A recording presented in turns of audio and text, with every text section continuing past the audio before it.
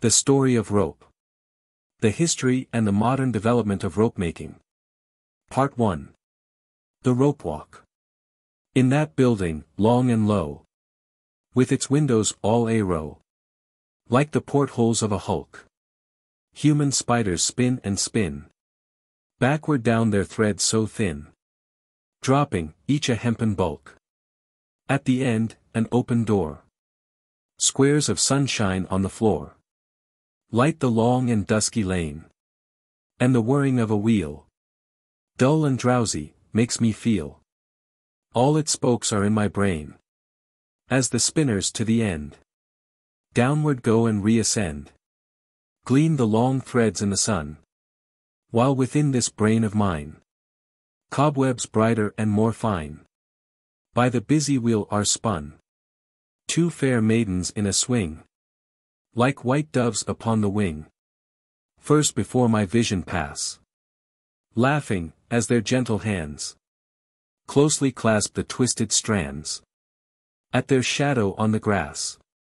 Then a booth of mountebanks, with its smell of tan and planks, and a girl poised high in air, on a cord, in spangled dress, with a faded loveliness, and a weary look of care. Then a homestead among farms, and a woman with bare arms, drawing water from a well. As the bucket mounts apace, with it mounts her own fair face, as at some magician's spell. Then an old man in a tower, ringing loud the noontide hour, while the rope coils round and round, like a serpent at his feet, and again, in swift retreat, nearly lifts him from the ground. Then within a prison yard, faces fixed, and stern, and hard, laughter and indecent mirth. Ah! It is the gallows tree, breath of Christian charity. Blow, and sweep it from the earth.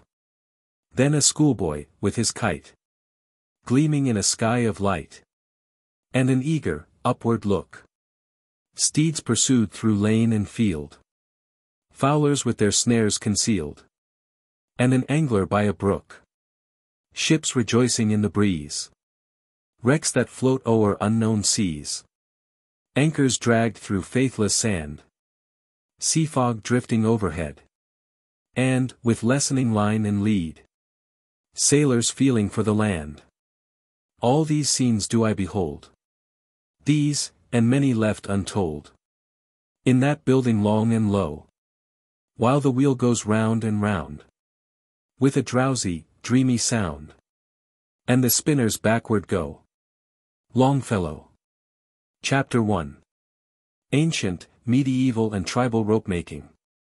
How many people have ever given a thought to the question of where rope comes from and how it is made, or realize what a variety of uses it is put to, and how dependent we are upon it in many of the everyday affairs of life? But let us suppose for a moment that the world were suddenly deprived of its supply of this very commonplace material, and of its smaller relatives, cords and twine. We should then begin to realize the importance of a seemingly unimportant thing, and to appreciate the difficulty in getting along without it. Longfellow, in his poem, The Rope Walk, which we have printed, shows that he recognized the scope of the usefulness of rope, and appreciated the romance and pathos connected with the use of a seemingly prosaic article. For in his brief catalogue of the uses of rope which passed in pictured procession through his mind, as he stood in the rope walk and came under the influence of the drowsy hum and whir of the spinner's wheels, he succeeded in covering a good share of the changing phases in the drama of human life, childhood 12 in its swing, happy, without a care. The life of the sailor, which, with its heroism, its romance, its courageous meeting of danger or disaster, has always been the subject of verse and story, the pathetic picture of the faded beauty on the tightrope, and the tragic scene of the criminal dying upon the gallows. Ancient Egyptian rope. All these and many left untold, the poet says, and when we once begin to let our thoughts run we find uses almost innumerable, on sea and land, to which our rope is put. Then, if we allow ourselves to come more and more under the drowsy spell of the wheels, we wonder how long all these things have been going on, and when, where and how the first rope was made and used. A little investigation shows us that the use of rope is older than history itself. Back beyond the time of any authentic record of events, beyond even the range of tradition, the first rope makers did their work. In his very earliest days man must have had something to serve for cords or lines, strips of hide or of bark, pliant reeds and rushes, withes of tough woods, fibrous roots, hair of animals, then, as the need arose for longer, larger and stronger lines, it was met, as human ingenuity developed, by twisting a number of some of these elements together and forming a rope or cord. Just who was the prehistoric genius that first performed this operation, or in what part of the world he lived, we have no means of knowing. Certain it is, according to the best authority, that not only were the ancient civilized nations accomplished rope-makers, but savage tribes in all parts of the world, for unknown thousands of years, have been able to make ropes and cords from a great variety of materials, and the beauty of their workmanship in many cases is little short of marvelous. The North American Indians, for instance, are known to have made cordage not only from well-known fiber plants, as cotton, yucca and agave, but from such plants as the dogbane and nettle, from the inner bark of trees, slippery elm, willow, linden, from the fibrous roots of the spruce and pine, and from the hair, skins or sinews of various animals. Nootka whaling lines. The native Peruvians were good rope makers, using a substance known as tatora, as well as many other materials. The island tribes of the South Seas, expert in making rope, are favored with some very good materials for its manufacture, obtained from the leaves of various palms and plantains, from the fiber of the coconut, etc. As, at the present day, the shipping and fishing industries are among the principal users of cordage, so it has been among all tribes and nations from earliest times. The people who lived on islands or the shores of large bodies of water, and who thus naturally became fishermen, have been the larger users of ropes and lines. And we find they always have been capable of producing a wide variety of fishing lines and nets of excellent construction, capable of capturing all sorts of fish, from the smallest brook trout to the huge sturgeon or halibut. Scene in an Egyptian kitchen showing use of a large rope to support a sort of hanging shelf. Even the whale has been successfully hunted by some adventurous tribes, and we show a picture of lines made by the Nootka Indians of Vancouver Island, which are used by them in harpooning whales. The smaller rope is made from sinews of the whale, served or wound with small cord. It is very pliable and exceedingly strong. The harpoon is fastened to this line, which, in turn, is fastened to the larger rope and that to the boat. The large rope shown is made from spruce roots and is about 2 inches in diameter. The photograph shown on was taken expressly for us through the courtesy of the officials of the Peabody Museum, Cambridge, Massachusetts, to whom we are also indebted for our information concerning the use of rope among the various primitive tribes. Ancient Egyptian relics. Bridle of hemp rope covered with woven cotton, halter of braided leather basket with rope handles, palm fiber rope. Ancient civilized peoples had their ropes and cordage made from such materials as were available in their respective countries. The Egyptians are said to have 16 made rope from leather thongs, and our illustration on will be found interesting in this connection. This is from a sculpture taken from a tomb in Thebes of the time of the Pharaoh of the Exodus. While this scene is said by the best authority to represent the preparation of leather cords for use in lacing sandals, it has been supposed by some to be a representation of rope making. In any event, the process is undoubtedly the same as that used in making rope. The scene is depicted with the true Egyptian faculty for showing details, making words almost unnecessary to an understanding of their pictorial records. We see the raw material in the shape of the hide, and also 2 well-made coils of the finished product. One of the workmen is cutting a strand from a hide by revolving it and cutting as it turns. Anyone who has not tried it will be surprised to see what a good, even string can be cut from a piece of leather in this way. Detail of bas-relief from Triumphal Arch at Orange. Another man is arranging and paying out the thongs to a third, who is evidently walking backward in time-honored fashion, twisting as he goes. The thongs are evidently tied to a sort of swivel which is fastened to the man's body in such a way that it enables him to keep a strain upon the strand without interfering with the twisting. In which process the weight shown upon the swivel is probably of some assistance. The Egyptians also made rope from papyrus and from palm fiber. The specimen shown in our illustration is from the latter material, and was made probably not less than 3,500 years ago, having been taken from an ancient tomb. It has always been a puzzling question how the Egyptians were able to move and put in place the massive stones used in some of their structures, but it is certain that rope must have been an indispensable part of their equipment. Indeed, some of the sculptures illustrate the free use of rope in moving heavy stone carvings. It is known that rope was made in China at a very remote period. C. Photograph from the original specimens taken expressly for us through the courtesy of the Boston Museum of Fine Arts. It is of course certain that when men began to propel boats by means of sails, some sort of rope must have been at hand for rigging such vessels. The early history of the building of sailing ships seems to be lost in obscurity, but many of the ancients were good sailors, there seeming to be some difference of opinion as to who were the pioneers in undertaking long voyages. We show an illustration of an Attic sailing ship of the 6th century BC. The drawing was made from the painting on a drinking cup in the collection of the British Museum. We also give a picture illustrating a detail of the bas-relief from the Triumphal Arch at Orange erected about AD 41. This shows an anchor and a coil of rope, evidently a halyard for a good-sized sail, rove through a pulley.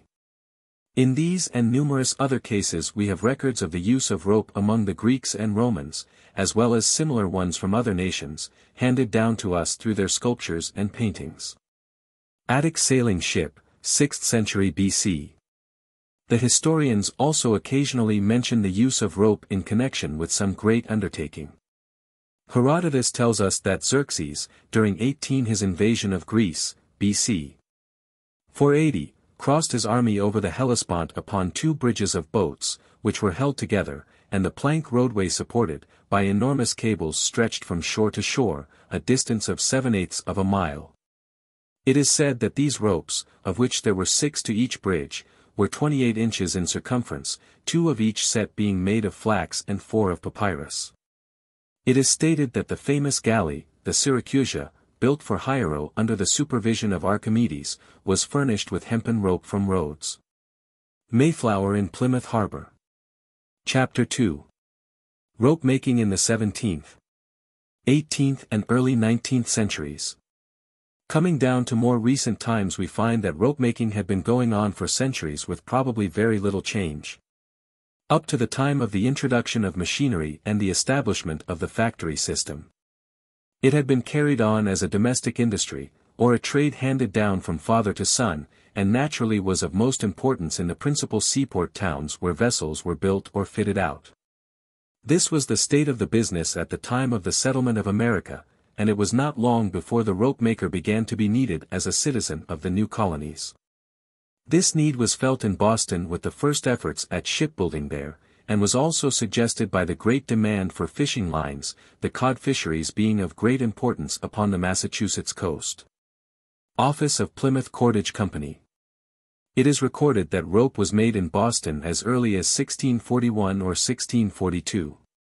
John Harrison, a rope maker of Salisbury, England, came to this country at the request of a number of citizens of Boston, and set up his business in that village. He seems to have had a monopoly of the local trade for a good many years, under the paternal protection of the town authorities, for John Hayman, to whom permission to make rope in Boston was given in 1662. Was the next year ordered to give up the work and depart from the town, it being found that this competition interfered with Harrison's business to such an extent as to make it difficult for him to properly support his family of 11 persons. Born Spooner. However, upon the death of Harrison this monopoly came to an end, and rope walks began to multiply in Boston as well as in other parts of the country. In 1794 there were 14 large rope walks in Boston, the business having steadily increased with the development of the new country. The importance of this industry is shown by the report that in the federal procession in Boston in 1788, the rope makers outnumbered any other class of mechanics. In 1810 there were 173 rope walks in the United States, scattered over the country from Maine to Kentucky. In 1824 the infant Plymouth Cordage Company entered upon the scene and gradually but surely became an important factor in the trade, until today it stands at the head. In the first half of the last century Manila hemp began to take its place as a cordage fiber. According to official records, 27,820 bales were imported to the United States in 1843. This figure looks small when compared with a recent high figure of approximately 830,000 bales in a single year. The first record of the importation of sisal is in 1860, when the United States received 1,393 bales. This has increased to 1 million bales. Patent and common laid. Cordage. Manufactured by water power. The Plymouth Cordage Company hereby give notice, that they have on hand 100 tons, clean St. Petersburg hemp, of superior quality, which they are ready to manufacture into cordage of any size or description to suit purchasers. Their machinery and water privilege is equal to any in the country, and their cordage shall in every respect be equal to their advantages. All orders for cordage, in any quantities shall receive immediate attention, at the rope walks, from Born Spooner. Plymouth, March 12, 1825. TF 46. N.B. A number of good spinners would find employment as above. Plymouth Cordage Company's first advertisement. The large consumption of sisal during recent years has been caused by the production of binder twine, which has now become an important part of the cordage business. This company first made binder twine in 1882. In 1899 it completed its No. 2 mill, devoted entirely to this product, and by the completion of the Welland, Ontario, factory in 1906 was 22 enabled to supply its large Canadian trade from that point. The sheaf of wheat trademark and the name, Plymouth, on binder twine are now known the world over and, as in the case of the ship brand on rope, are always recognized as standing for quality. Old time method of hackling. In the early days to which we have referred, all the yarn for rope making was spun by hand in the time-honored way. We are able to represent to our readers, by the photographs shown, this now almost lost art. The material shown in the pictures is American hemp, which, because the earlier machines were not adapted to working this softer fiber, continued to be spun by hand long after Manila was spun chiefly on machines. The hemp was first hackled, as is also shown by our photograph, the hackle or hetchel being simply a board having long, sharp steel teeth set into it. This combed out the tow or short, matted fiber, leaving the clean, straight hemp. This strike of hemp the spinner wrapped about his waist, bringing the ends around his back and tucking them into his belt, thus keeping the material in place without knot or twist, and allowing the fibers to pay out freely. The workman in our picture is Johnny Moores, an old-time expert hand spinner, who could walk off 23 backward from the wheel with his wad of hemp, spinning with each hand a thread as fine and even as could be asked for. In the photograph, in order to show the process more clearly, one large yarn is being spun. The large wheel, usually turned by a boy, is used to convey power to the whorls or small spindles carrying hooks upon which the fiber is fastened. These whorls, revolving, give the twist to the yarn as the spinner deftly pays out the fiber, regulating it with skillful fingers to preserve the uniformity and proper size of the yarn. As he goes backward down the long walk through the squares of sunlight on the floor, he throws the trailing yarns over the stakes placed at intervals along the walk for the purpose. The spinning grounds were usually arranged with wheels at either end, so that spinners, reaching the farther end, could go back to their starting point spinning another set of yarns. Hand spinning. Then, in the case of small ropes, the strands could be made by attaching 2 or more yarns to the whorl 24 and twisting them together, reversing the motion to give the strands a twist opposite to that given the yarns. These strands were twisted together, again reversing the motion, making a rope. Thus it will be seen that, reduced to its lowest terms, rope-making consists simply of a series of twisting processes. The twisting of the yarns into the strand is known as forming or putting in the foreturn. The final process is laying, closing, or putting in the afterturn. Horsepower was used in old times for forming and laying rope which was too large to be made by hand. Pilgrim Hall, Plymouth. Part 2.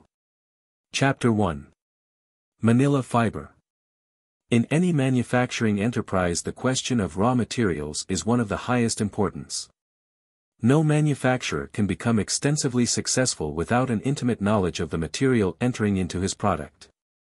He must be an expert judge of its quality to be able to determine for himself the exact value of what is offered him and its adaptability for his particular purposes. He must be closely in touch with all the markets.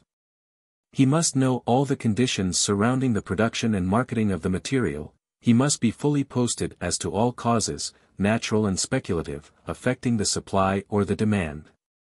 To be most valuable, this knowledge must not only cover matters affecting the present, but must forecast the future with the greatest possible degree of certainty.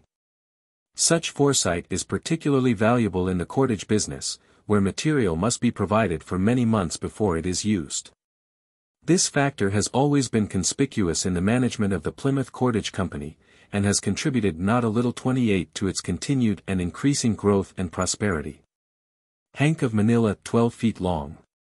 For the rope maker, the raw material par excellence is the so-called Manila hemp.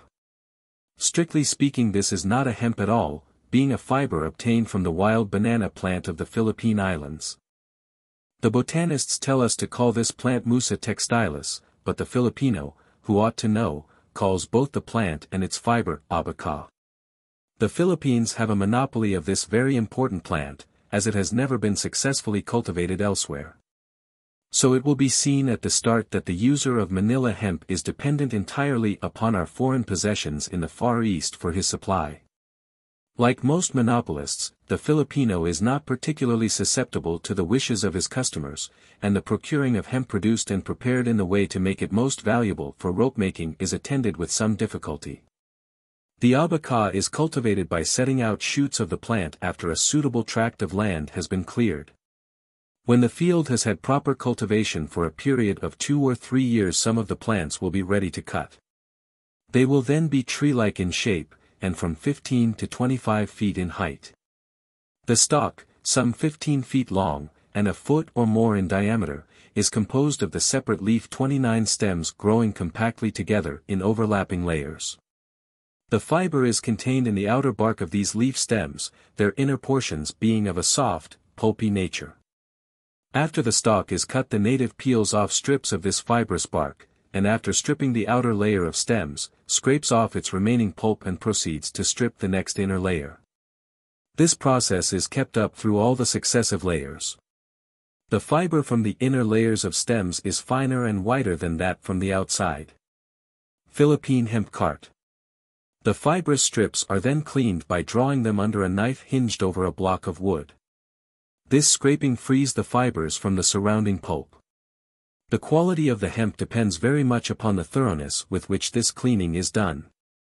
By using a smooth-edged knife and putting considerable pressure upon it during the operation, a fiber is secured of high strength and good color. However, this means strenuous work on the part of the operator, and our brown fellow citizen, like many of his white brethren, is averse to tiring his back. Consequently, the bulk of the fiber put upon the market is cleaned under 30 knives with rough edges and loosely held against the material. This makes the workman's task easier and enables him to turn out a larger product, but of an inferior quality. Hence one of the worries of the manufacturer of high-grade cordage. Strenuous work. This, briefly, is the way Manila hemp is extracted from its parent stalk. A fortune awaits anyone who will perfect machinery capable of superseding these antiquated hand methods. After scraping, the fiber is hung over bamboo poles to dry. When thoroughly dried, it is tied up in hanks and carried to market. In the warehouse of the exporter, the fiber is sorted and graded and then packed in bales of 275 pounds. In this form it eventually reaches the cordage factory. With this description, let us sum up some of the elements entering into the quality of various parcels of hemp, which will be of interest as showing the task imposed upon the manufacturer in selecting the quality of fiber necessary to furnish rope of the required standard. It must be strongly impressed upon the mind that the fact that a certain rope may be honestly called Manila is no proof of its strength, durability, or general value. Collecting the stalks. Stripping and scraping. Drying, tying in hanks. Filipinos preparing Manila fiber. In the first place, there are some 14 varieties of the Musa textilis, presenting a like range in the quality 32 of fiber produced. Then each process of gathering and preparation presents opportunities for deterioration. The plant must be cut at just the right time, and if, after cutting, the stalk is allowed to remain too long before it is stripped, the fiber is injured. We have already seen that quality is largely dependent upon the character of the knife used in cleaning and the care given to this operation. Likewise, for best results, the fiber must have proper care while drying. As all these operations are in the hands of people not noted for industry or carefulness, it will be easily understood that the resulting output contains but a small percentage of really first-class material. To get an idea of the wide range and quality of Manila hemp, we have but to refer to any broker's list of offerings, which will show prices varying from 6 to 13 cents, or in similar proportion. Examining Manila fiber at dock. For a number of years past, prices of Manila hemp have ruled much higher than previously. This great increase in price has placed the rope manufacturer in a difficult position. He must either use a poorer grade of material in his goods or must raise his 33 prices to a point which, to his customers, may seem excessive. The reluctance on the part of manufacturers to accept the latter alternative has led to the use of low-grade Manila, and to mixing Manila with inferior fibers, sisal, New Zealand, etc. to a greater extent than at any other period in the history of the industry. The Plymouth Cordage Company, however, has steadily held the opposing position, and has continually been on the alert to secure the grade of hemp necessary to maintain its long-established standard of quality. Not a particle of any other fiber has entered into our Manila rope. This is because of our knowledge that a high-grade rope can be produced, with the proper facilities, to sell at a price relatively lower than one made from cheaper materials. This, of course, because the advantages of lightness, strength, and durability more than outweigh the difference in price per pound. This is true from a strictly dollars and cents standpoint, to say nothing of the greater satisfaction in using the better article. Suburb of Manila. Abaca growing. The making of cheap Manila, or so-called Manila, 34 rope has been carried to such an extent that recently signs of a reaction have been apparent. Writers in trade journals are protesting against the lengths to which the cheapening of rope is being carried. Buyers are learning that quality and economy are close companions in the rope trade. And so the correctness of our position is being more fully demonstrated every day. Philippine Street Scene. Chapter 2. Sisal Fiber. The American cordage manufacturer is an importer. Very little of the fiber entering into his product is grown at home. We have already seen how the principal cordage fiber, Manila, is brought from the Philippines. Fiber is also imported from Russia, from Italy, and from New Zealand, but we wish to speak now of the material which, next to Manila, is most used in hard fiber cordage, sisal, and which is secured from one of our nearer neighbors. This fiber is obtained from the leaves of a cactus-like plant belonging to the agave family. While varieties of this plant grow in many parts of the world, it is cultivated most extensively in Mexico, the state of Yucatan being the chief center of production and Mérida the capital of the state the principal market. Several railroads connect Mérida with its seaport, Progreso, whence the fiber for export is shipped. As sisal more than any other fiber is used as a substitute for, or competitor of, Manila, we may make a brief comparison of the two. The length of Manila fiber is usually from 6 to 10 feet, while that of sisal is only from 2 to 4 feet. The tensile strength of sisal is not more than 3/4 that of Manila. Field of sisal plants. Cutting leaves. Trimming off thorns. The color of sisal is quite attractive, being a yellowish-white, with sometimes a slight greenish tinge. Some fine lots of the fiber are very nearly white, but it all lacks the gloss and brilliancy which are characteristic of good quality Manila. Manila is noted for its smoothness and pliability, which make it an ideal fiber for rope making. Sisal, on the other hand, is without this flexibility, and is much more stiff and harsh. This accounts for the presence of the unpleasant splinters in a sisal rope, and their appearance in so-called manila rope is an indication of the use of sisal as an adulterant. Sisal is also more easily injured by exposure to moisture and varying atmospheric conditions than manila. Loading leaves on car. While some of these qualities work against the use of sisal in rope for general purposes where the question of durability is a factor, or even when softness and ease of handling are considered. This fiber is not without 38 uses which it admirably serves. When a rope or yarn is wanted for tying purposes, where it is used as a band and then discarded, sisal can be used to advantage, as it is of sufficient strength and can be spun with a fair degree of smoothness.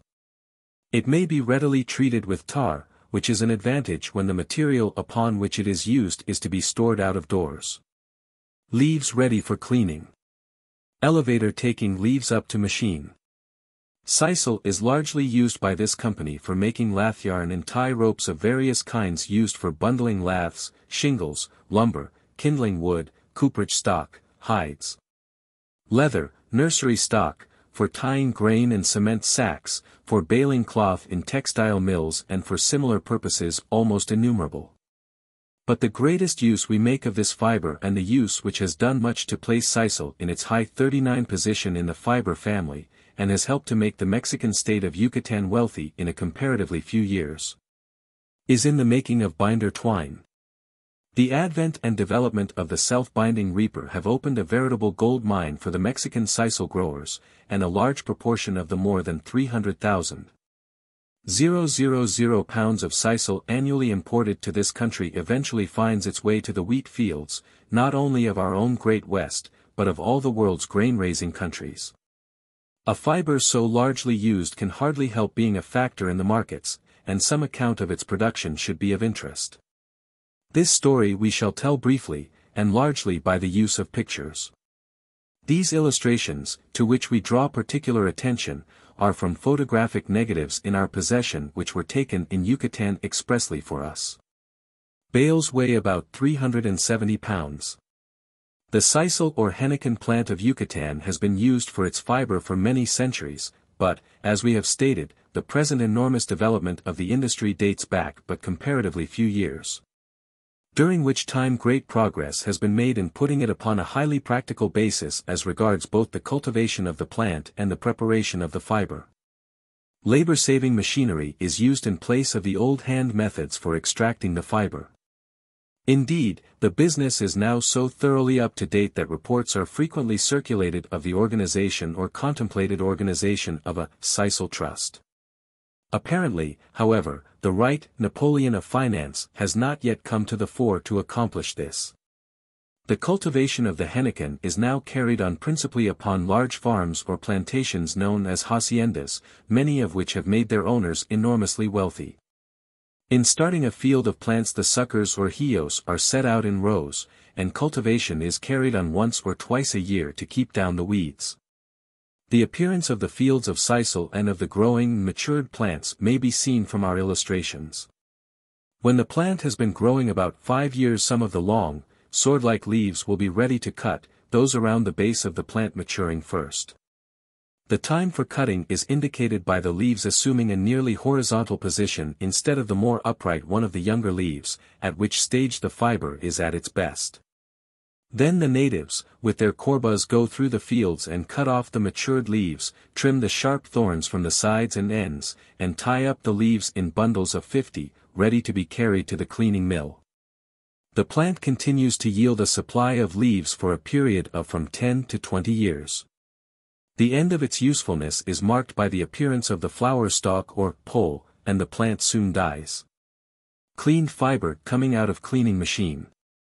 Most of the large haciendas are supplied with portable tracks, and small cars carry the bundles of freshly cut leaves from the fields to the cleaner house, where the pulp is scraped from the fiber by the powerful cleaning machinery. Sisal drying. As will be seen in the photographs, the bundles of leaves are taken up on an elevator and along a carrier, which feeds them into the machine. The grip chains of the carrier hold the leaves, while the scraping wheels clean the pulp from the fiber, first one end of the leaves being cleaned and then, as they are carried farther along, the second wheel cleans the other end. This leaves the bundles of the fiber still in the grip of the carrier, which takes it out of the machine as shown in the picture. It is then carefully hung in the sun to dry. When thoroughly dry, the fiber is taken to the press and made into bales weighing about 370 pounds each. We have already mentioned the fact that Manila rope is frequently adulterated with cheaper and inferior fibers, and so sisal in its turn has its inferior imitators, the most common of which is known as isli, a fiber which also grows in Mexico as well as in other parts of the world. A recent government publication, speaking of the use of isli in cordage, states, this fiber has been regarded heretofore as suitable only for use in the manufacture of brushes. 1. Waiting for the pilot. 2. Approaching Plymouth Cordage Co. Pier. 3. Coated with ice from the storm. 4. Lying alongside pier. 5. First bales coming from hold. 6. Unloading into warehouse. Sisal steamer from Yucatan arriving and discharging at Plymouth Cordage Company's pier. Chapter 3. The hemps, American, Russian, Italian. Other fibers. While the fibers we have already discussed, Manila and sisal, comprise by far the greater part of the raw material of cordage, we wish to mention in this chapter a fiber which, while now of comparatively slight importance, has the interesting feature of being a home product, and the cultivation of which at one time formed an industry of considerable magnitude in this country. This is the American or Kentucky hemp. Most of the cordage fibers are commonly known as hemp, but strictly speaking this name applies only to the fiber of the hemp plant, Cannabis sativa, of which the American hemp is an example. This hemp plant, while a native of Asia, has for many years been grown in the different countries of Europe as well as in America. Its fiber in commerce takes the name of the country from which it comes, as Russian hemp, Italian hemp, etc. The character of the plant and of its fiber varies considerably, depending upon the conditions of climate and soil in the various sections where it is produced. 44. The fiber is also more or less affected by the varying methods of preparation used in different places. The Italian hemp, particularly, is finer, lighter colored and stronger than American or Russian, and commands a higher price in the market. Hemp differs from Manila and sisal by being what is known as a bast fiber, being obtained from the bark of the plant, which necessitates altogether different methods of treatment in extracting the fiber. The pictures below and opposite, which are from photographs secured through the courtesy of Messrs. T. P. Curry & Son, Danville, Kentucky, give an interesting glimpse of the Kentucky hemp industry. The plants are cut and spread out to dry, after which they are gathered together in bundles and carefully stacked. Later the stacks are opened and the hemp again spread out for exposure to the action of the dew, frost and sun during the retting process which rots the gums holding the filaments together. The inner, woody part of 46 the stem also becomes dry and brittle by this treatment so that it breaks and falls away during the breaking which follows. This process of breaking leaves the fibrous strips or bands in such shape that they can be readily hackled, thus cleaning out any remaining fragments of wood, short fibers and dirt, leaving the long, smooth fiber ready to be bunched together and pressed into bales. American hemp stacked in fields. Cutting the hemp, breaking, hackling, baling. New Zealand flax. American hemp differs from Manila by being much softer and of a dark gray color, and is sometimes known as black hemp. Like the Russian and Italian varieties, it is used by cordage manufacturers principally for making various tarred goods, such as rattan, marline, house line and other products. Before the Manila fiber was so largely used in this country for rope making, the Kentucky hemp business was of considerable importance. But it has of late years declined very greatly and is now of interest chiefly as representing that class of industries which have been robbed of their former importance by changing conditions. Years ago the American hemp went into the rigging of many a famous vessel, both merchantman and man-of-war, and was a source of pride to its patriotic producers and users. But the substitution of steam vessels for sail and the use of other fibers and of wire for rigging 47 have taken away the great field of usefulness once open to this home product.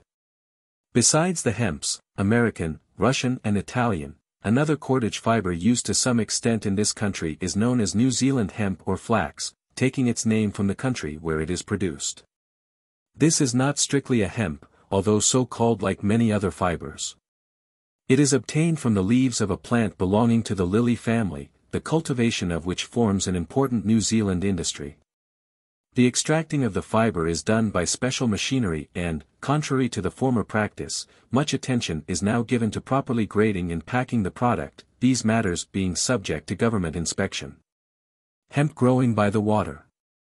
New Zealand hemp in general appearance resembles manila more closely than does any other cordage fiber, and, although it is far inferior in strength and other practical qualities, it is sometimes used as an adulterant in making the cheaper grades of so-called manila rope. Its presence in a rope sold for manila is sometimes difficult to detect, which emphasizes the necessity of care on the part of the buyer in getting 48 positive assurance of the purity of the goods offered him. The only other cordage fibers of much consequence are the so-called African and Java hemps, the first named a product of German East Africa and of British East Africa, the Java hemp a product of the island of the same name. Uncle Ben, Hemp Breaker. Chapter 4. Pine Tar. Who does not know of the tarred rigging which once meant so much to the rope-maker? Its very odor seemed to cling to the pages of seafaring books. Its use naturally declined with the development of steam power, yet how few people, perhaps, realize that tarred goods for quite different purposes form an important though incidental branch of the rope business today. Lath yarn, to mention but one class, is consumed annually by the lumber industry in quantities that would surprise many persons. Today's buyers, furthermore, need goods of high quality just as did the old-time sea captains, and in the manufacture of such goods the tar itself is an important factor. Pine tar, the kind best suited for cordage, comes from various members of the pine tree family, and is secured by a distillation process. The principal producing sections are Northern Europe and the southeastern United States, the yellow, long leaf or Georgia pine, which ranks first in this country for tar making. Growing in a territory about 120-550 miles wide along the coast from North Carolina to Texas. How pine tar is made in the South Atlantic states. 1. Building the kiln. 2. Starting fire. 3. Raking back coals. 4. Tar coming from kiln. 5. Dipping and barreling. 6. Working around kiln. 7. After hard day and night. 8. Tar makers at home. 9. Burning completed. Of the two methods for extracting the tar, the 51-old kiln and the modern retort processes, the second yields the greater supply, largely because of the more systematic manner in which the industry is carried on. As yet, however, no way has been perfected for obtaining by this newer method a tar that measures up to Plymouth Cordage Company standards, and for this reason we have continued to use the kiln-made article only. Tar kiln burning is conducted so far out in the country and in such a desultory fashion that few people have the opportunity to become acquainted with the process. A brief description may, therefore, be of interest. Only dead wood is used, as the green tree does not yield the quality or quantity of tar necessary to make the work profitable. Among the tar makers the material is known as fat lightwood, possibly from the fact that it ignites easily and burns rapidly. In weight and color it is anything but a light wood. The wood is cut into convenient lengths and then laid up, with the ground as a floor, to form a pile about 25 feet long by 5 high and tapering in width from 8 to 5 feet. The soil, if soft or sandy, is first covered with clay to lessen the loss of tar, and the pile is usually built on a slope so that the liquid will flow toward the pipe which serves as an outlet. The kiln is completed by covering the wood with pine straw and sand. This prevents air currents and keeps the fire, which is on the back end, from drawing through and consuming the wood without producing tar. Moreover, while the kiln is burning, a period of 2 weeks or more for a 25-cord pile, it must be watched day and night so that straw and sand blown off by the gases within may be replaced at once. As the tar comes from the kiln, it is caught in a hole dug beneath the outlet and is dipped up and poured into barrels, the average yield being 1 barrel to the cord. The tar is then hauled by cart to water or railroad, thence to be transported to the various naval stores yards. For the foregoing description and the accompanying illustrations of tar manufacture we are indebted to the American Naval Stores Company. The pictures showing kiln operations are very unusual and were secured only after several trips. The others were taken at the company's yards at Wilmington, North Carolina, where the tar is carefully inspected, strained and then rebarreled for shipment to our 2 factories. Tar handling at Naval Stores Yard. 1. Inspecting. 2. Straining. 3. Loading for shipment. 4. Tar yard from river. Part 3. Chapter 1. Buying, grading and storing of fiber. In Part 2 we described the various fibers from which rope is made and pointed out the importance of expert knowledge and foresight in the buying of these raw materials. Purchasing power and the resources for grading and using each bale of fiber with strict regard to its particular fitness for his products are also of special value to the rope manufacturer. We have already shown that manila fiber or hemp, as it is commonly called, is the principal and for most purposes the best cordage material.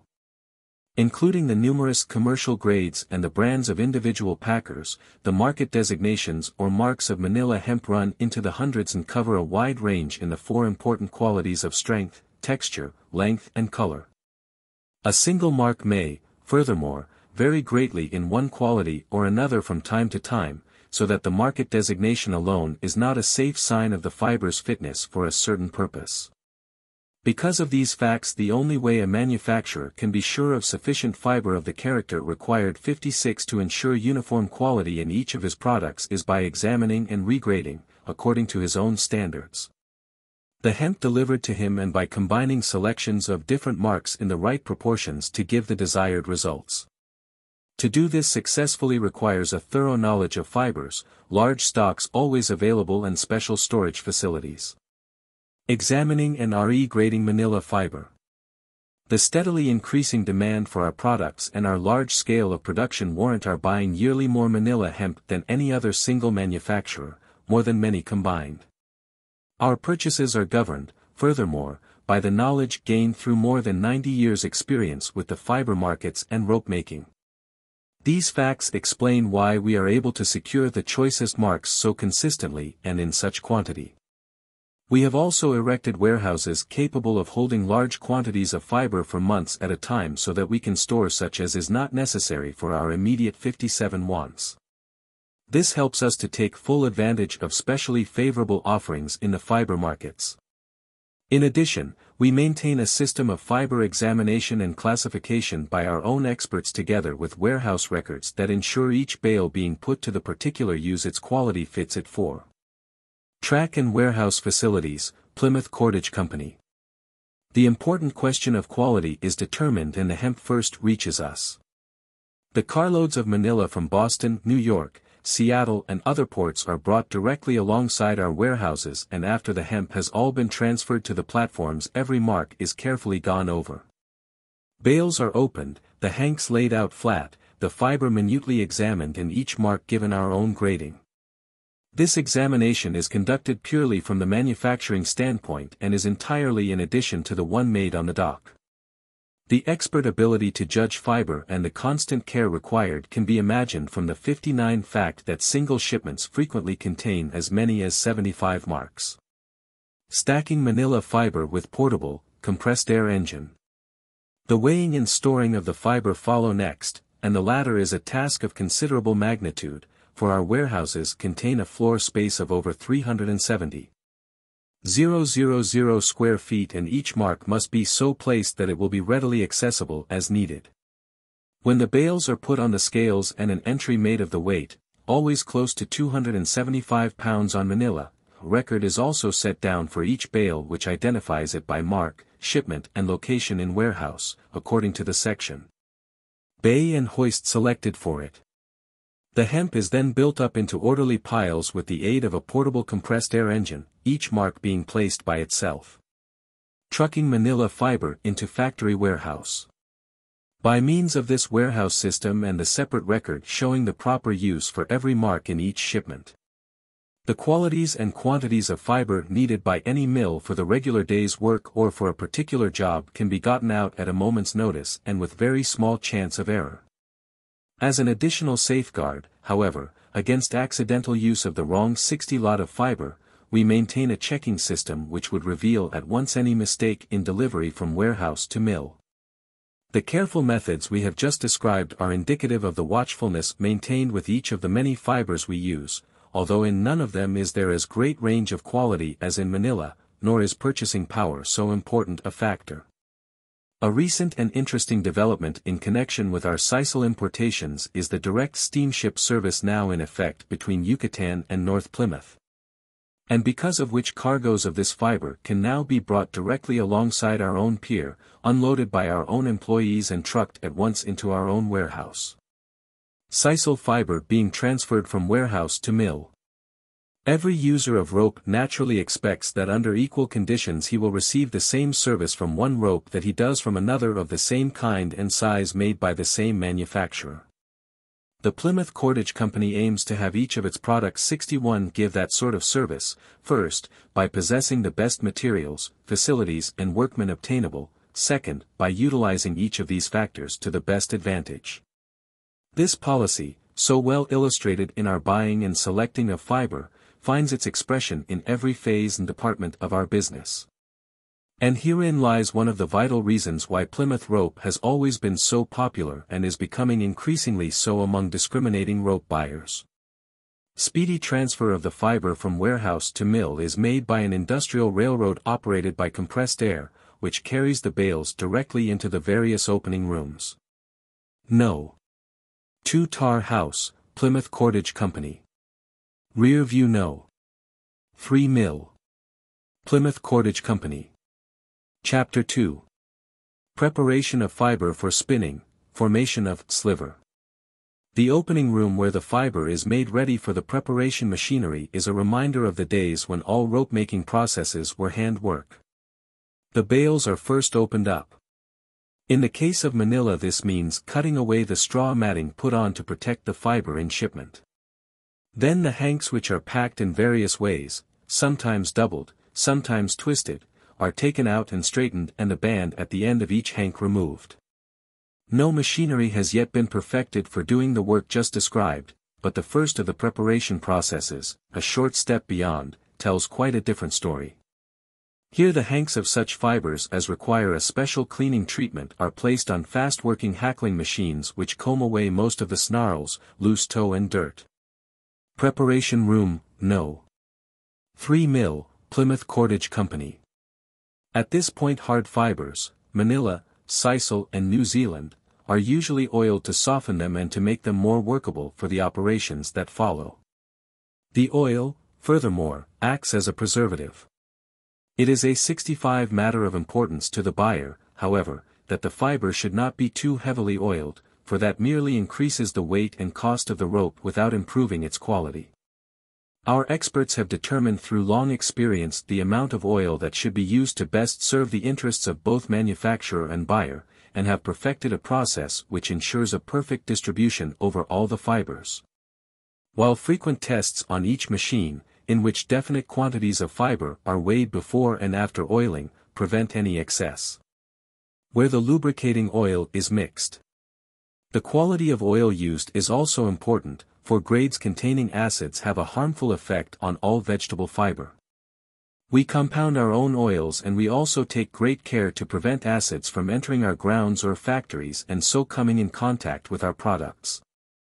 Long ago the Plymouth Cordage Company learned that in the methods employed in the preparation of fiber for spinning lay one of the secrets of fine rope making. To secure a more effective and special treatment in this process, we have added to the regular machines many improvements of our own. So highly perfected is the apparatus that by machine work entirely 66 the separate hanks of fiber are combed and elongated into a soft, continuous sliver of any size desired and of convenient length, glossy in appearance, perfectly clean. And with each fiber lying as nearly as possible in the straight position which gives it maximum strength. These operations, in which the entire character of the comparatively short vegetable fiber changes seemingly, are wholly a development of modern rope-making, since in the days of hand spinning no sliver was necessary. Formation of sliver, first breaker. The machines are arranged in series, usually as follows: a first and second breaker, a coarse and a fine spreader and a draw frame. The treatment is varied to suit the particular requirements of different hemps or ropes by a prolonging or shortening of the series and by the adjusting of individual machines, but the method is always essentially the same. Second breaker. Spreader. Draw frame. Reducing size of sliver for spinning. The purpose of the first breaker is to form the primary 68-67 sliver, or roping, as it is sometimes called. The hanks of fiber, somewhat matted if they have been oiled, are fed by hand into the machine, several at a time. Steel pins fitted to a slowly revolving endless chain grasp the mass while a second set of pins, moving more rapidly, draws out the individual fibers and combs them into a continuous form. Group of draw frames. The operations which follow are very similar. A number of ropings are allowed to feed together into a first, slowly revolving set of pins and are drawn out again by a high-speed set into a smaller sliver, the pins becoming finer on each succeeding machine until the draw frame is reached. Here the fiber is pulled from a single set of pins between two rapidly moving leather belts called aprons. On all of these machines the fiber passes between rollers as it goes onto and leaves the pins, and the sliver is given its cylindrical form by being drawn through a circular opening. A finished sliver must conform to the special size desired for spinning. Different sizes are secured by changing the number of ropings, which are allowed 69 to feed into the fine spreader. When rule of thumb standards of measurement were practiced, the size of the sliver was tested by the number of turns which could be clasped in the hand between the ends of the thumb and forefinger. If the workman's hand chanced to be different from the official hand, he made allowances accordingly. At best this was a rough and ready method, but through long practice the men could become surprisingly expert. Mechanical grips or clasps are now used because they are more convenient and afford greater accuracy. The wonder of modernism in rope-making is nowhere more striking than in the preparation room. To pass from one end, where the raw hemp is received just as it left the hands of the native Filipino labor with his crude methods, down through the long rows of machines to the draw frames from which the sliver is delivered in a form that can be likened to a stream of molten metal, is to cover decades of inventive genius and mechanical development. The mechanism performs its work so accurately that at first glance the man feeding the fiber into the machine and all the other men, busy about their various duties, would appear to be playing very minor parts in modern rope-making. In reality, expert workmanship and watchfulness are very important factors. Good rope depends no more upon scientific machine processes than upon ceaseless attention to the little details. And the attention paid to the details of the preparation room is especially important. A rope expert once said, "Any manufacturer can make rope, it is a simple operation. But very few can make good rope because few are willing to devote the necessary amount of pains to each of the little operations in the process." Plymouth Cordage Company Factory Today and in Early Days. Chapter 3. Spinning of Rope Yarn and Binder Twine. Hand spinning, as practiced in the early days of the Plymouth Cordage Company, yielded a remarkably good rope yarn. But large production was very expensive and laborious. The length of the spinning grounds, which with the buildings protecting them were known as the rope walk, determined the length yarn that could be spun. Hand and water power had to suffice, and even the best spinner could make but 2 yarns at a time. Steam-driven spinning machines were introduced, however, as early as 1838, for our records show that near the close of that year Born Spooner, founder of our company, wrote to one of the directors as follows: "Our new spinning concern has consumed more time in the work of preparation than was expected, but we are now ready, this being the 2nd day of steam spinning. It affords me much gratification to say that everything connected with this enterprise has gone comfortably on, and my faith in the utility and expediency of the measure is unabated.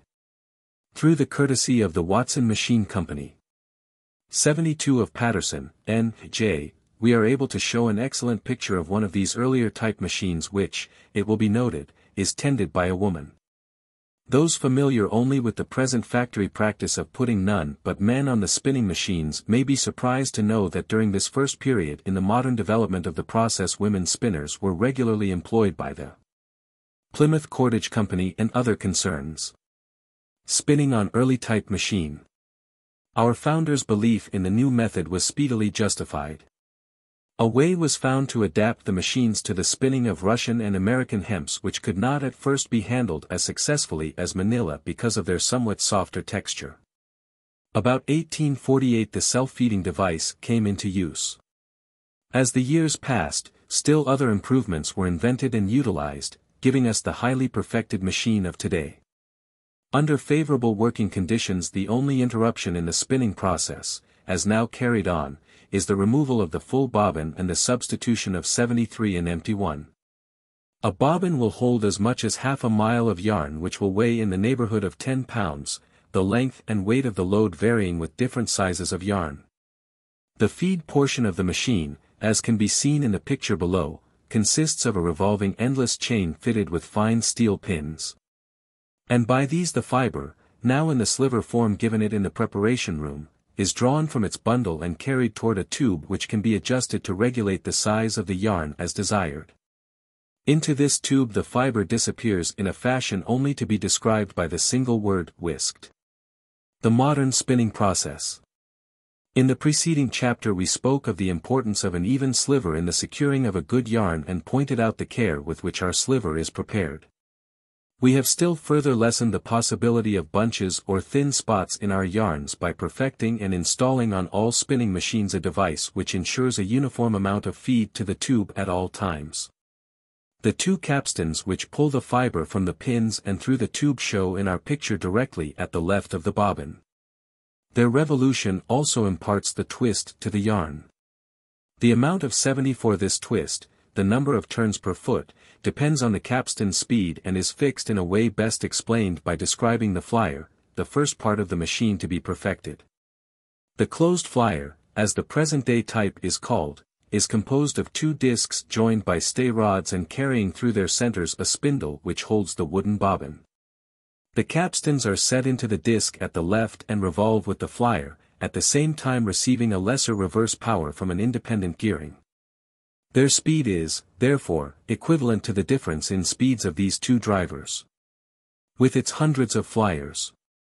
Spinning room, No. 1 mil.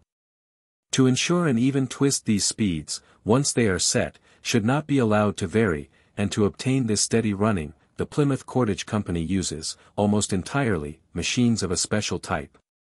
So constructed as to guarantee the best possible results. Binder twine is always given what is known as a right-hand twist, but rope yarns must, for certain kinds of rope, be given a left-hand twist. This is accomplished 75 by reversing the direction of the capstans. The flyer carries 4 grooved wheels, 2 for the right, the others for the left-hand yarn, and by these the yarn is guided from the capstans to the revolving bobbin. The spinning room, with its hundreds of flyers, each running in the neighborhood of 1,500 revolutions a minute, speaks eloquently of the year's changes. Gone is the drowsy dreamy sound of the wheel in Longfellow's Rope Walk, and in its place we hear the high singing noise of the gears, the voice of modern industry. And with the changes have come more rapid and economical production, better hours and pay for the workman, better rope for the consumer. Spinning room, No. 3 mil. Plymouth Cordage Company. Platform and apparatus for storage and handling of tar supply. Plymouth Cordage Company. Chapter 4. Tarring of rope yarns and of small ropes. In the last chapter we described the spinning of rope yarn.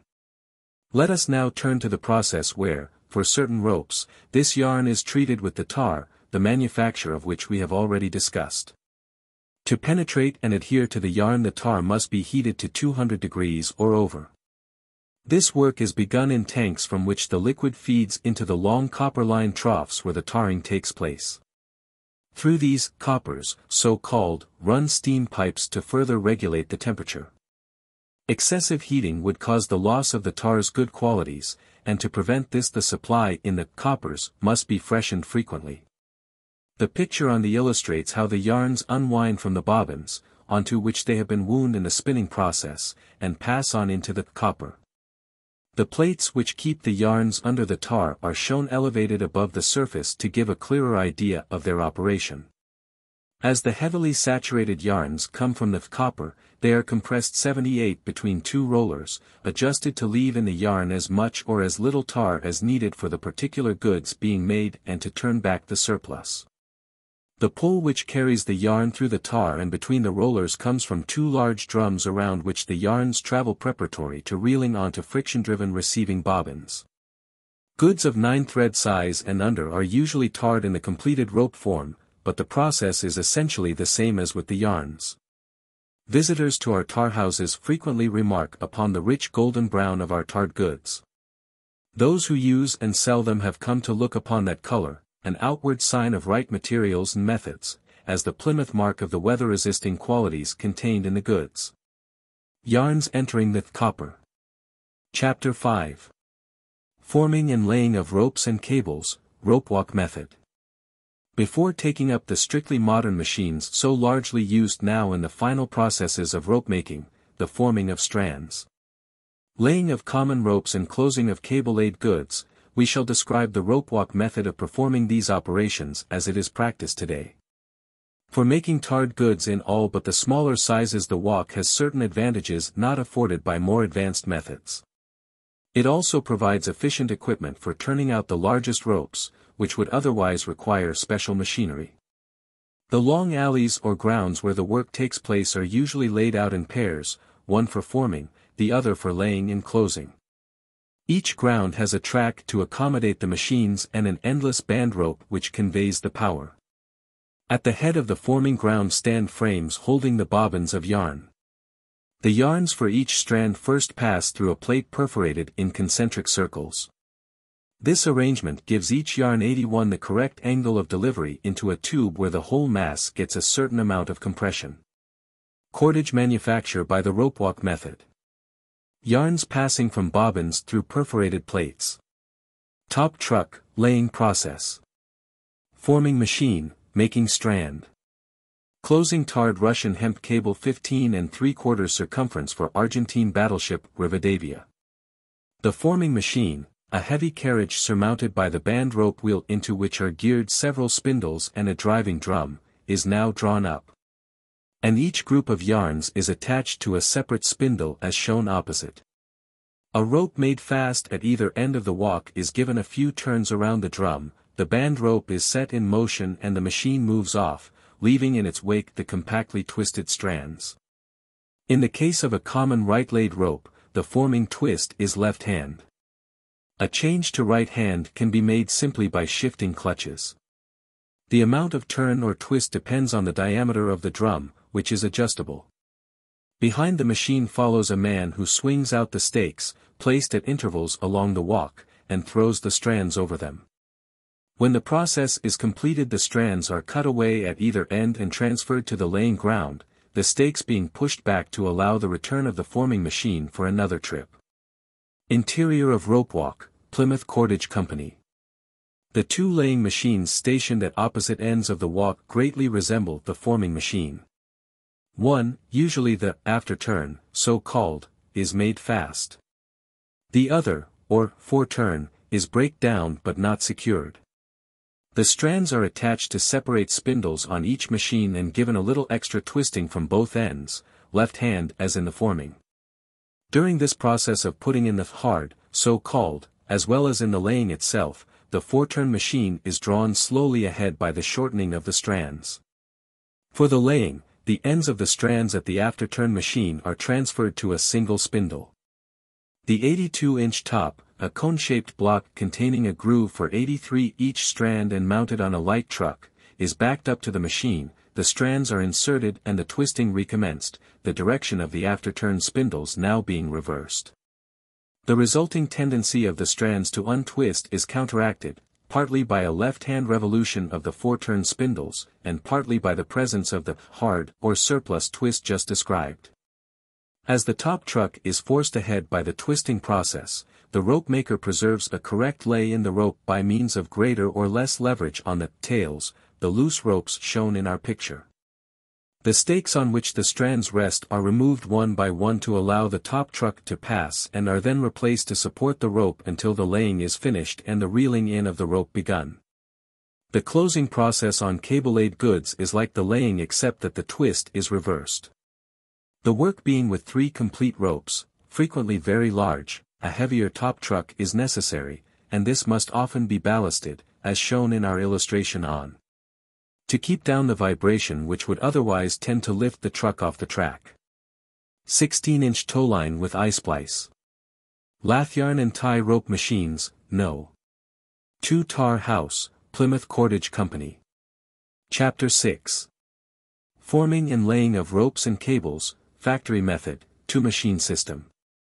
Unlike the ropewalk system of making strands, ropes and cables described in the preceding chapter. The factory method, so called, is a development of the last few decades only. From the first this company has been a leader in purchasing the best stock machines obtainable and in designing devices to fulfill special requirements, a policy which has given us unequaled production facilities. To describe this equipment in detail would require an entire book. We shall attempt, in this chapter and the next, to give an idea of the principal machines only. There are 2 methods to the modern system, that in which the strands are formed on one type of machine and twisted into a rope on another, and that in which both operations are performed on a single machine. The second method carries with it the advantage of economy in space and equipment, but is not followed so generally with the larger sizes of rope as is the first. A complete set for the 2-part method comprises 86 2 or more horizontal strand forming machines, several bobbin frames and a vertical laying machine. In our illustration, the latter is shown making 3 ropes into a cable, a process essentially the same as where 3 strands are united into a single rope. 3 men usually suffice on the strand making, 1 to tend the machines, the others to tend the bobbins which turn on fixed posts and can be renewed as needed without interrupting the process. The yarns are first drawn from the bobbins through the perforated plates seen in the lower section of the picture, the entire number being so distributed as to converge in layers and at the proper angles around one central yarn. They next pass into a tube. Here the whole mass is compressed and at the same time is twisted by the revolution of the long carriage or flyer, which, as our picture shows, supports a winding reel and 2 capstans. The strand can be twisted right or left hand as called for. The amount of twist is regulated by the flyer's speed, easily varied by the use of different gears. The 2 capstans are geared to pull the strand through the tube and, by holding it taut, keep the twist uniform. The reel also has its separate gears and revolution. Whenever the increasing diameter of the load tends to make it exert too much strain on the strand, the reel is slowed down by an ingenious friction device. The strand is guided into even layers on the reel by an arm which is made to travel from side to side. Here, then, are 4 distinct operations going on at once and all in perfect harmony. From this may be judged the many difficulties which had to be overcome before strands could be manufactured in such small space. Horizontal forming machines making strands. Vertical laying machine making oil well cable. Forming machines, winding reel on farther machine removed. Rope making machinery. Plymouth Cordage Company. The illustration opposite shows the machines which make Plymouth lathyarn and hide rope. Although somewhat smaller than the type just described, these machines are constructed and operate in practically the same manner. The speed of their flyers is naturally much slower, however, since the goods they work on need not be twisted so hard as a rope strand. For the laying process, in which the strands are united to make a rope, the full reels are removed from the forming machines by overhead chains, as shown on the, and by like means are placed in the vertical flyers of the laying machine. The strands pass through openings in the top piece just above the flyers and converge into a central tube still higher up to form the rope. Removing reel with strand from forming machine. When the machine is in operation, the whole lower portion, from the tube down, revolves either to the right or left as the goods require, and thus puts the twist into the rope. This twist being opposite, always, to that of the strands, the natural tendency of the latter as they are laid together would be to loosen up. To regulate this, each flyer is made to revolve on its own axis, in a direction opposite to the general direction of the machine. Each reel revolves also on its axis to feed out the strand, the effect of the changing load being met as before by a friction attachment. The overhead pulleys, which perform the same mission for the rope that the capstans previously did for the strands, deliver the finished product onto a belt-driven coiling reel where it is guided into even layers by the workman tending the machine. As already explained, the laying machine is used in the same way when 3 ropes are made into a cable. When a 4-strand rope is to be turned out, the machine 89 has 4-strand reels. If the strands are to be laid around a heart rope, as in transmission goods, the heart feeds directly into the twist tube from a smaller reel placed on the top piece previously mentioned. All the foregoing machines are equipped with ingenious devices for measuring the strand or rope as it is made, so that the attendant can tell instantly from the gauge how many feet have been run. The features we have here touched on are only a few of the many that have transformed the final stages of rope making from a laborious task, dependent for its success on the skill of the individual expert, into quick, sure operations where every problem is met with the unfailing accuracy of a perfect machine. Rope nowadays is, generally speaking, made more scientifically, more uniformly than it was in the days of strictly hand processes. And the end is not yet. Better and still better rope should mark the years to come. 4-strand compound laying machine. Chapter 7. Forming and laying of ropes, factory method. Single machine system. Modern rope-making ingenuity reaches its high-water mark in the compound laying machine where the 2 operations of forming the strands and laying them into a rope are combined. Up to a certain point this method is more economical than that in which the forming and laying are unconnected as already described. Fewer machines are required for a given output, hence less floor space and fewer workmen. The time-saving element also enters in. The compound laying machine must, however, be stopped each time that the supply of yarn on any bobbin is so low as to call for a fresh one. This would occur so frequently in the case of the larger ropes as to offset the advantages just mentioned, and the machine is therefore used on a limited range of sizes only. As can be seen in the picture opposite, the machine contains a vertical shaft with upper and lower projecting arms which support the bobbin flyers, 4 in number in this particular case. The bobbins within each flyer turn on separate spindles, allowing the yarns 92 to pass up through small guide plates and thence into a tube. Each flyer is geared to revolve on its own axis, thus twisting its set of yarns into a compact strand. At the same time all the flyers revolve with the main shaft in an opposite direction and form a rope out of the strands as the latter come together in a central tube still higher up. The rope is drawn through this tube by a series of pulleys which exert a steady pull and so keep the proper twist in the rope. From these pulleys the finished product is delivered onto a separately driven coiling reel, an automatic device registering meanwhile on a dial the number of feet run. The small reel, seen near the head of the main shaft, holds the small heart rope which is fed into the center of certain 4-strand ropes to act as a bed for the strands. The compound laying machine can be had in many sizes of differing bobbin capacity. And the extent and variety of a manufacturer's equipment on this type is one important indication of his ability to turn out promptly and at a reasonable price the sizes of rope in most common demand. Shipping platform, Plymouth Cordage Company. The University Press, Cambridge, Mass. Transcriber's notes.